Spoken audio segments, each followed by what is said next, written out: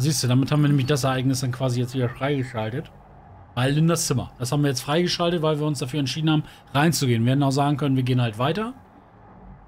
Ne? Und dann hätten wir jetzt, was jetzt hier kommt, wahrscheinlich nie so richtig wahrgenommen. Dann gucken wir uns das Ganze mal an, was hier jetzt Sache ist. Erfahren wir auch ein bisschen mehr über Linda und über Neil. Sure. Sorry, I just wanted to check if you were okay. Oh, this is nothing. 1 part melancholy, 2 parts nostalgia. And about 1.5 parts of Merlot. And one annoying little brother. Oh, you weren't annoying. Well, okay. You were, at times. But it was always a nice annoying. Oh, nice annoying. I'll have to stick that on my CV. You want to talk about it? Yeah. Yeah, I do. But not now. That's okay. Pass the ball then. Sure. Renn damit! I don't like it. I don't know. But it tastes awful after you've cleaned your teeth. We'll give it back then. Don't want to waste it.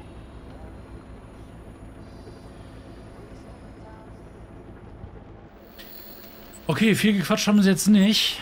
Aber ich finde das einfach die bessere Lösung, als dran vorbeizugehen. Ich meine, wir können ja später immer nochmal zurückswitchen, falls es relevant sein sollte.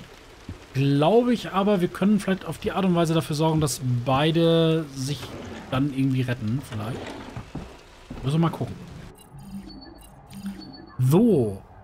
Dann haben wir das nächste Ereignis im Poolraum. Guck mal, hier haben wir auch noch ein Ereignis. Wo kommt das denn auf einmal her?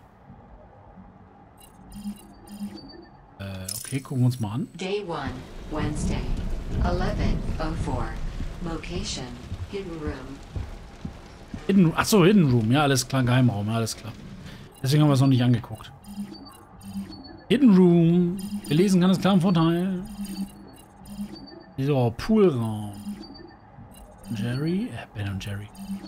Ben und Jenny. Machen wir mal einen Poolraum. Day 2, Thursday, 01:15. Location, pool room. Poolroom, also unten im Keller.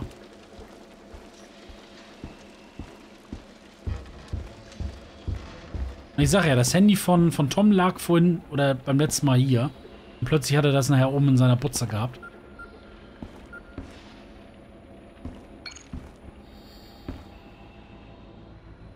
I'm gonna do it. No, don't do it. She was great. No, she wasn't. She was mental. But the sex was fucking fantastic. Yeah, of course it was. She was mental. She was gorgeous as well. Look, I'll give you that. But mate, she almost killed you. That was an accident. She cut you with a knife just so she could lick the blood off. Didn't feel a thing. Neither does she. That's the problem. Don't you want me to be happy? Of course I do. That's what I'm saying.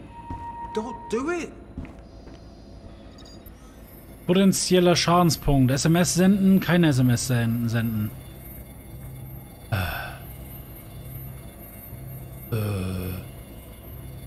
Wir können ja auch hier wieder beides ausprobieren. Tut ja nicht weh. Wir können ja immer noch zurückswitchen. Keine SMS senden.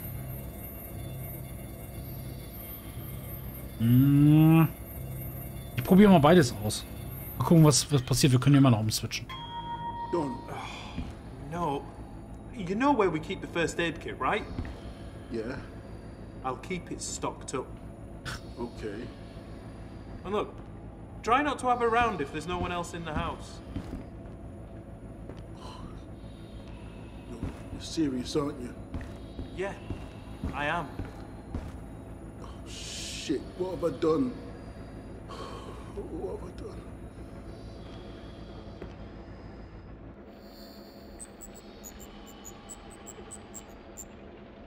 SMS mit der Ex. Können wir natürlich noch umswitchen. Switchen wir mal um auf keine SMS. I'm gonna...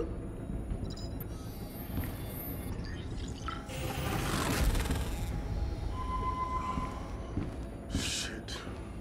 You're right. What was I thinking? Thank fuck. Good decision, mate. Bloody good decision. You were worried about me. Yeah, of course I was. You are me, mate. Okay. Und es war ja der alternative Text. Das heißt, eigentlich lief es tatsächlich nicht so. Also eigentlich hat er die SMS verschickt.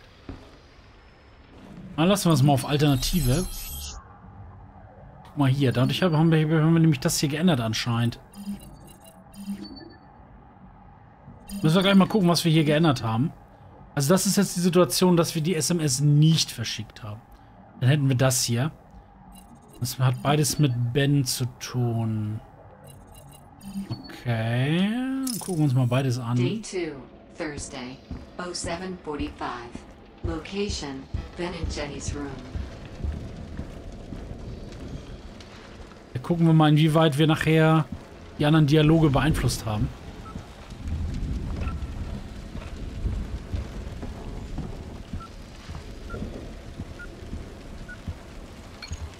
Na. You enjoying yourself over there? What? Relaxing in bed, watching you get dressed? Yeah. Well, it'd be better if you were getting undressed. I've got to go to work. I'm lonely. Oh, that reminds me, I was having a drink with Tom last night. Mm-hmm. And I only just stopped him drunk texting Miranda. Oh, God, no. Yeah, so if you could just... Make sure he doesn't try again. I'll do my best. Though, it'll cost you. Okay. What's the price tag? Oh, not much. Just a night in front of the TV. With all my favourite doctors. Do I have to? Just a little bit of quality time. For you, maybe. Exactly. Love you. Doesn't show. SOS, SMS. Wir gucken uns nochmal die andere Entscheidung gerade mal an. Diese hier. Was da passiert. Day 2, Und dann würde ich gerne die anderen SMS auch nochmal ausprobieren. Also das mit Location, SMS. Hall. So, da müssen wir wieder runter für.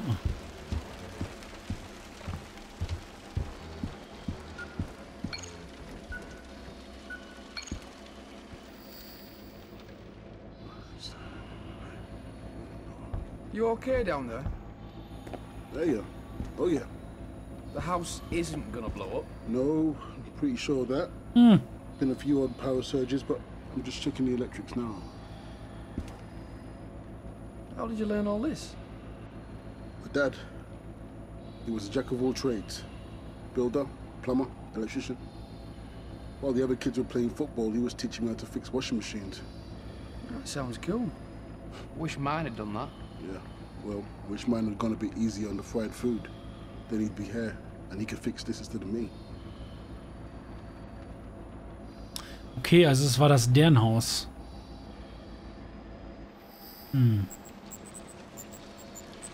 Der Mann der 1000 Talente. Gut, wir testen jetzt mal Folgendes. Wir machen mal hier, ändern wir mal auf schwer angetrunken Tommans Rat und seiner Freundin Miranda eine SMS. So, ich switch das mal rum. Weil dann haben wir nämlich dann hier die anderen Entscheidungen. Mal gucken, wie die sich auswirken. Thursday, 07:45. Könnte ja interessant werden. Vielleicht müssen wir es auch so lassen. Jenny's room. Ach, ich bin auch doof. Ich hätte auch erst das Ergebnis unter es mir angucken können. Egal. Sind wir schon hier. You enjoying yourself over there? What? Relaxing in bed, watching you get dressed? Yeah.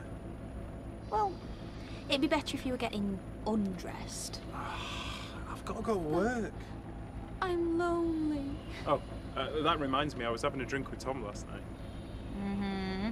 And he drunk texted Miranda. Oh, God, no. Yeah, so if you could just... Watch out for a psycho goth girl. Make sure he doesn't try again. Yeah, I'll do my best. Though, it'll cost you. Okay. What's the price tag? Oh, not much. Just a night in front of the TV. Okay. With all my favourite doctors. Really? Do I have to? Just a little bit of quality time. For you, maybe. Exactly. Love you. Doesn't show. Okay, ist also vollkommen egal. Also für die Situation ist es eigentlich egal. S&M, was? Also für den Dialog ist es eigentlich völlig Wumpe. Und dann gucken wir uns jetzt nochmal den hier an. Wie sich das Ereignis ändert. Thursday, 09:30. Location, Hall.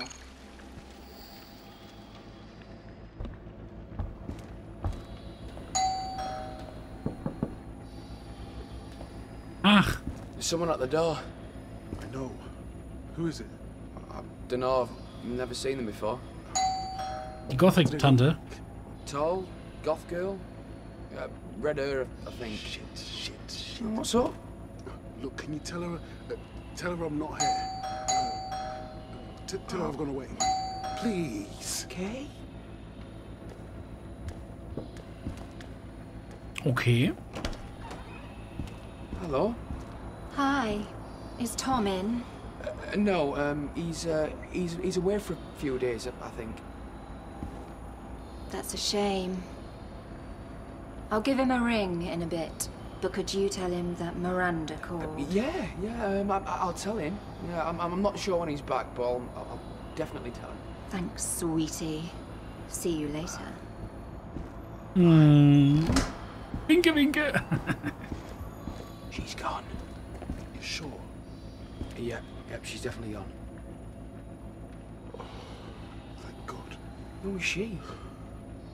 Miranda, my ex. Oh, she seemed nice. Yeah, she does. But if she ever gets up close, then run before she fucks up your life and destroys your soul. So I guess Oh, you don't God. want to speak to her on the phone either. Shit. Die Musik dazu. Als Klingelton für die Hex. Das Phantom der Oper. SMS mit Konsequenzen. Ja, das Einzige, was mich jetzt an dieser Situation natürlich interessiert, ist Folgendes. Vorher war er vorne an einem Sicherungskasten, hat er rumgewühlt. Und er hat da, naja, weil er es nicht besser wusste, hat er da vielleicht Scheiße gebaut. Und wenn wir jetzt ihn davon abgehalten haben, an den Sicherungskasten rumzufriemeln, indem er seiner Ex eine SMS geschickt hat, könnte das vielleicht ja relevant sein. Vielleicht. Weiß man ja nicht. Na, also bis jetzt, ich würde mal sagen, wir lassen das sogar mal fast erstmal so. Und dann können wir immer noch zurückswitchen. Das ist ja nicht das Problem. Können wir immer noch machen. Das können wir noch machen. Gucken wir uns erstmal das eigene Treppenabsatz mal an. Day 2, Thursday, 08:32. Location, landing.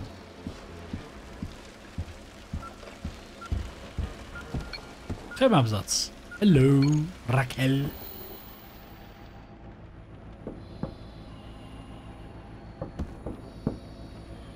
Are you okay in there? Oh, sie ist schwanger. Okay.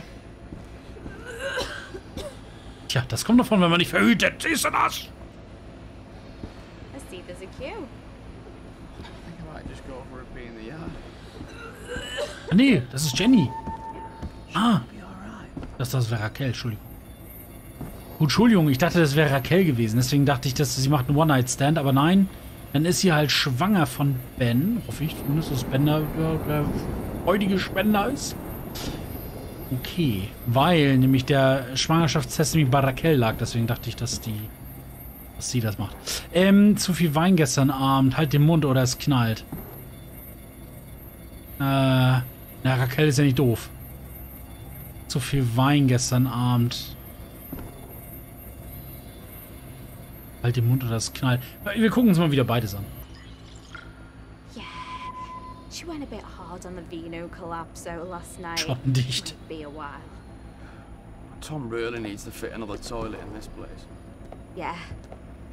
Yeah, he really does. Jenny ist schwanger von Ben. Deswegen ist vielleicht auch... Shit. Entschuldigung. Deswegen ist Jenny wahrscheinlich auch nicht so gut, nicht so unbedingt gut gelaunt, dass Ben eventuell zur Ärzte ohne Grenzen fährt, weil, ne, werdende Mutter und so und Mann weg für ein Jahr oder so. Vielleicht auch nicht so unbedingt geil. Mal wo ganz nebenbei. So, mal gucken wir mal. Die starten wir. Hallo? Hallo? Jetzt. So, halt den Mund. Yeah, she'll be okay. But if you want to be okay, best you don't mention this to anyone. What do you mean? I mean, you weren't here, you didn't hear anything, this didn't happen, okay? Whoa, yeah. Yeah, alright. Shit. Okay. Frage ist jetzt natürlich, wie wir das entscheiden. Wir wissen, Jenny ist schwanger, okay. Rachel, ich weiß nicht, ob Rachel jetzt... Neil könnte es wissen. Die Frage ist, jetzt weiß es ja Neil eventuell, dass Jenny schwanger ist. Würde Neil das jetzt weiter erzählen, eventuell für Ben oder bei Ben dafür sorgen, dass er es auch weiß, sich bei ihm verplappert und Ben dann eventuell... Na, okay. Ja, mal gucken. Mal schauen. So, das lassen wir so. Flur. Day 2, Thursday, 09:15. Location. Jenny! Tom! Bloody electric's gone again! Okay, I'm on it. Oh. Nein! Pult weg! Okay, jetzt friemelt er trotzdem da rum. Der Scheiß. Kurzschluss. Ja, gut, aber daran können wir ja nichts ändern an der Entscheidung. Wir wissen nur, dass er im Vorfeld da rumgespielt hat.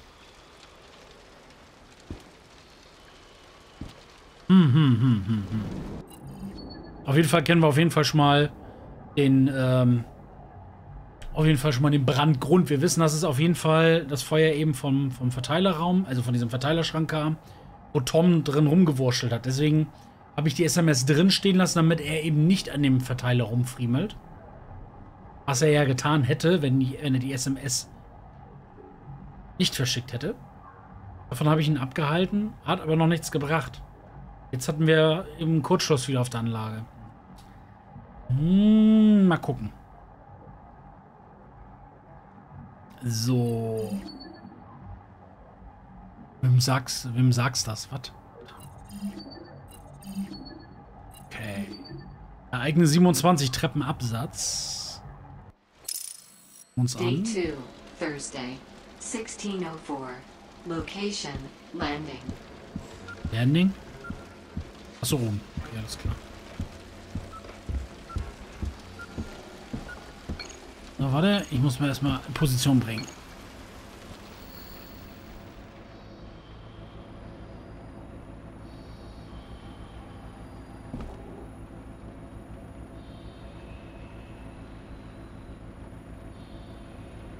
Ja.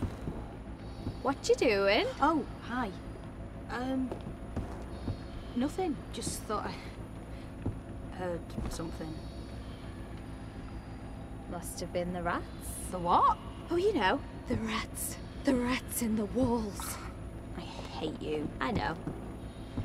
So, we're gonna do this then? It's for his own good. Yeah. Yeah, it is. Plus, it'll be fun. That's beside the point. To you, maybe.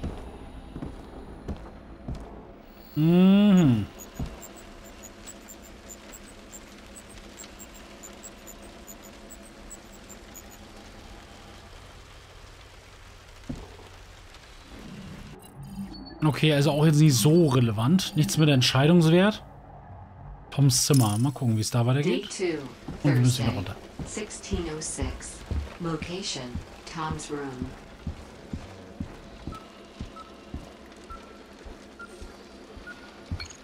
Okay. Here he is. Yeah? What's up? You're an idiot. What have I done? Oh, let's see. Last night, alcohol, mobile phone, Miranda.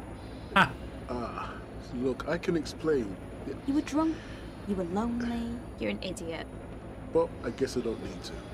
Look, we can understand the booty call. It's how me and Ben first got together. Oh, it was, wasn't it? Yeah. Yeah, so we can understand that. Not bloody Miranda. It's not that bad. You need examples. She cut up all your clothes when you had to look after your mum for 2 days. She kept letting herself into the house with keys that you'd never given her. You had to change the locks after you broke up. Okay, the breakup wasn't great. And the relationship? She wouldn't let you go anywhere without her. Though it was okay for her to leave you tied to the bed for a whole day. She wanted to try S&M.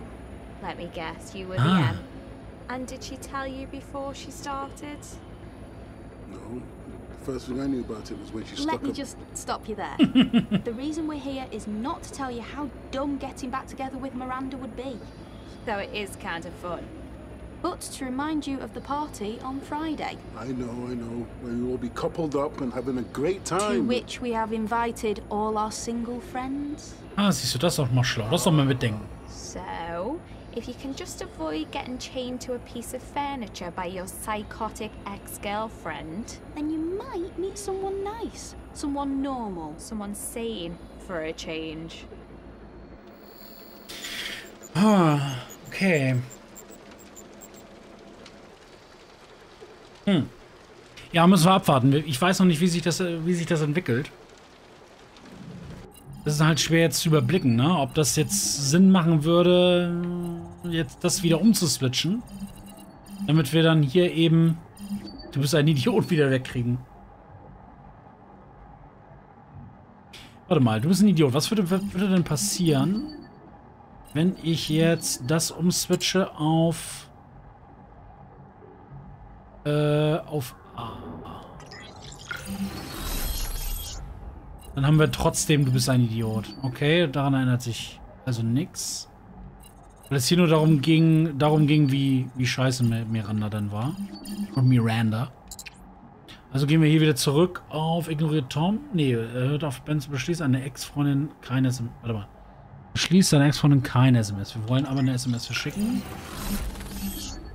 Okay, dann behalten wir das erstmal so.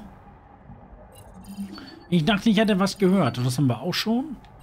Das haben wir auch schon. Tupfer bitte. Gucken wir mal hier rein, Küche.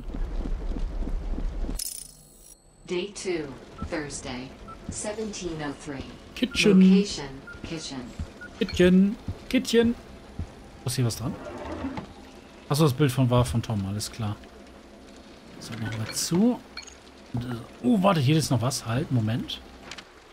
Achso, ist nur die Speisekarte. Ach so, okay. Ich dachte, da wäre noch was Relevantes. Okay. So, ihr beiden Hübschen, dann erzähl mal.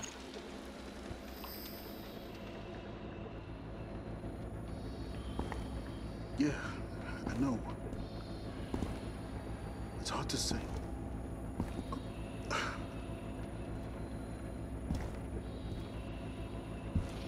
No, wait. A week. 2 tops. Na, sicherlich einer seiner Gläubiger. Money, so you either wait or we both get nothing.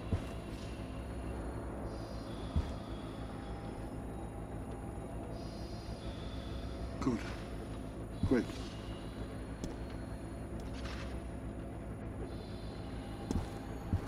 Wonderful. Just wonderful.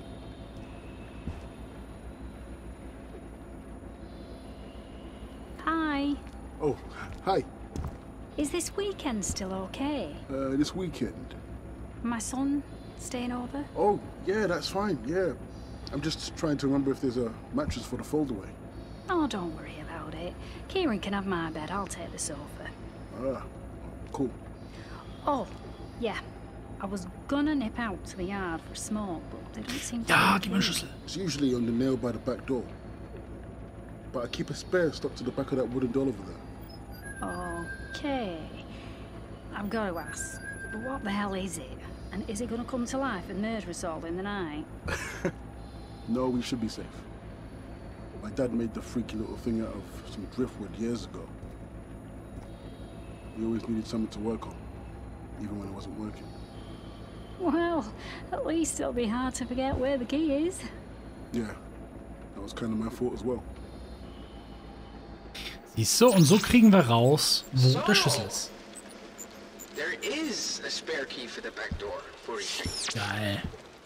Das sieht aber auch echt scheiße aus, das Viech, muss man ganz ehrlich sagen. Da würde ich auch selbst Albträume kriegen als Erwachsener. Tada! Ah, good, good. Now you should be able to get outside. Ja, es ist korrekt. Sehr cool. Cool. Haben wir einen Schlüssel für die Hintertür. Für die Hintertür. Geil. So, aber das dürfte nicht der Schlüssel für unten sein. Ne? Ich teste es trotzdem mal aus. Weil ich so einfach so penetrant bin und es einfach mal ausprobieren möchte. Aber es wird wahrscheinlich nicht funktionieren. Das würde mich sehr stark wundern. Ne. Man kann es ja mal probieren. Vielleicht funktioniert das ja.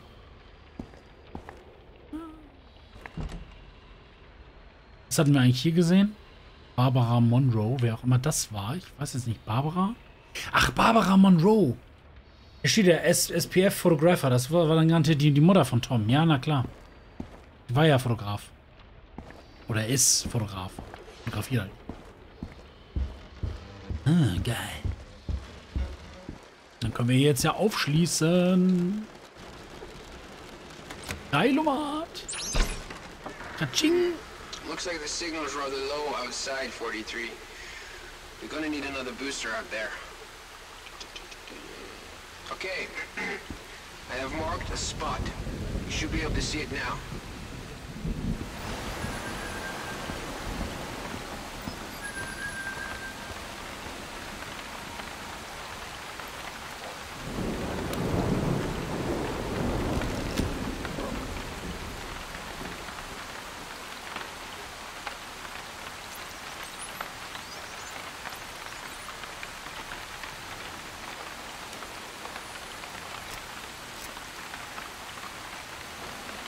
Okay, readings are good and the field is stable, 43. You should now be able to witness any event that took place here in the great outdoors. The open sky, the fresh air, and, yes, cigarette butts. Enjoy, 43. Ja, voll geil.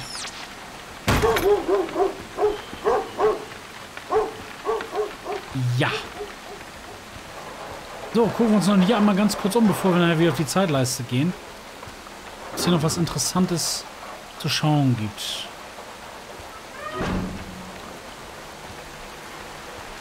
Fluppen.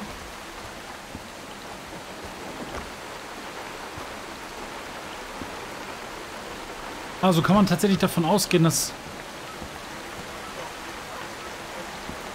Achso, alles klar. Kann man also tatsächlich davon ausgehen, dass tatsächlich alle Items hier irgendwie noch gebraucht werden, mehr oder weniger.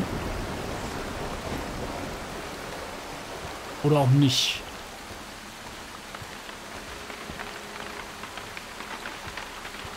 Ja, mal gucken. Hier werden wir sicherlich auch noch den einen oder anderen Dialog sicherlich nochmal sehen.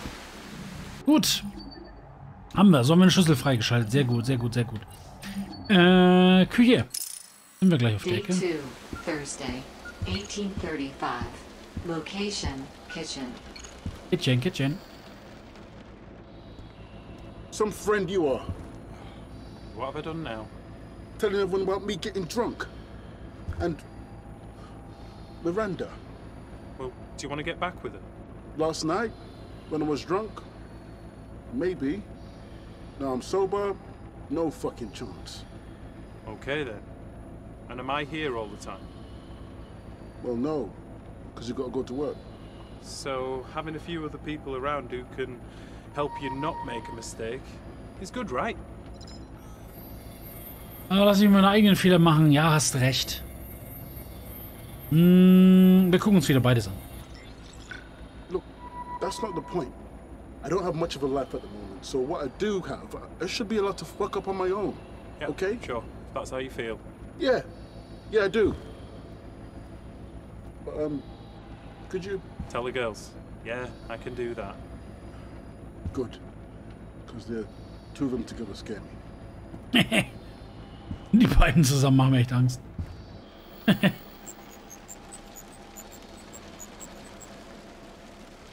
Na, jetzt gucken wir uns nochmal die Alternative an.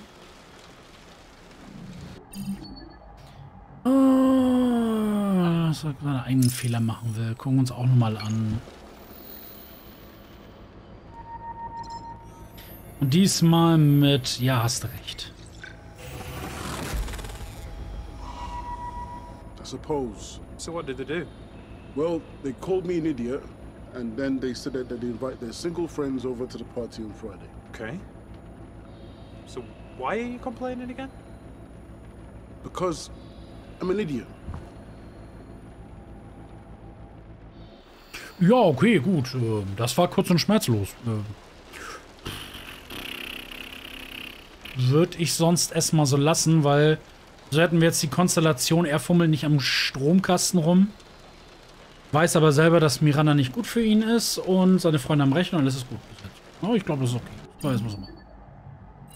Was mich nur wundert, dass oben auch nur so gerade so Ben und Tom, dass die immer noch safe sind. Ne? Also, da ist das Herz oben zu sehen. Das heißt, die sind halt weiterhin am Leben. Ja, dann haben wir immer noch die Totenköpfe. Ich hätte jetzt gedacht, dass man gerade durch so eine Geschichten wie SMS oder sowas, dass da sich vielleicht noch was verändern kann. Aber anscheinend wohl nicht. Ereignis 31. Rachels Zimmer. Thursday, 1902. Location, Raquel's room. Raquel. Also es ist doch Raquel, nicht Rachel. Raquel. Raquel. Rachel würde sich auch mit CH schreiben, nicht Raquel. Jo. Jeden Tag. Bitteschön. Action. Oh, hiya. Hi. I just found the clothes. They're amazing. Thank you. Oh, it was our pleasure. It must have been so much work. Oh, not really. Anyway, think of it as a housewarming gift. Thanks. Is Jenny around? I wanted to thank her as well. She is, but she's just managed to persuade the doc to a night in front of the telly. I'll thank her tomorrow. So, what's going on here then? I'm choosing pieces for the graduation showcase. Abschlusspräsentation. Puppe. Ah, ja, die Puppe, ne? Was ist wahrscheinlich... Na, okay, wie gesagt, gucken wir uns auch hier erstmal beides an. Zukunftspläne. Weil jetzt ging es ja erstmal um die Prüfung. Oh, so you're finishing uni this year?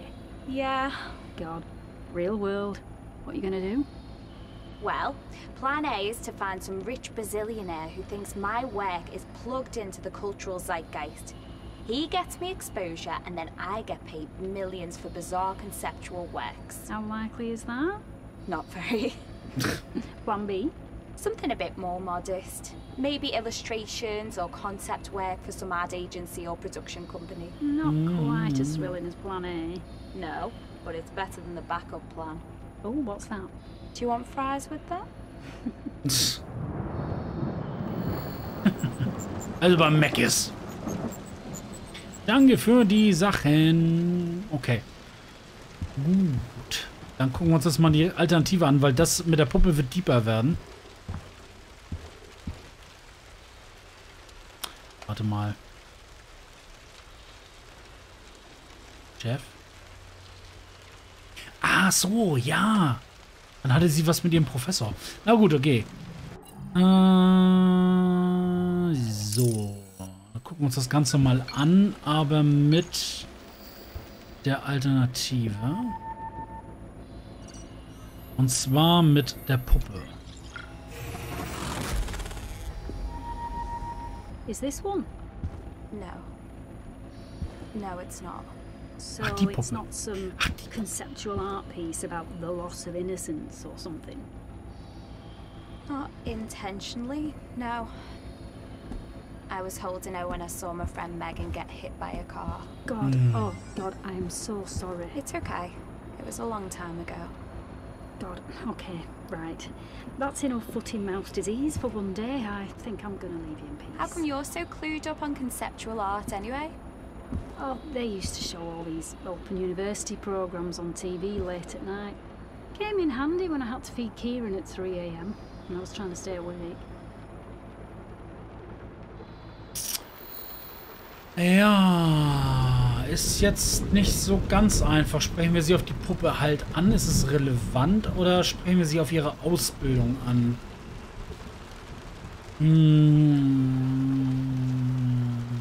Ich weiß nicht, ob das relevant ist.